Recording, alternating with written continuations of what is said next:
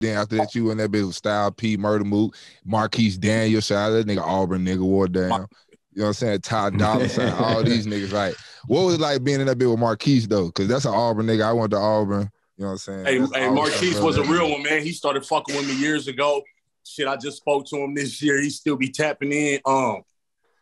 Man, you know what? He was one of the first dudes that embraced me, and you know he is slime too. So you feel me? It all worked out for you know what I'm saying, for us, and we was good. Like a fan hooked that up. A fan was on Twitter like, "Yo, I want to see my favorite basketball player and my favorite rapper do a song together." Hey, that's live. Yep, and he hit me up and shit. It was haywire from there, man. That's my bro, man.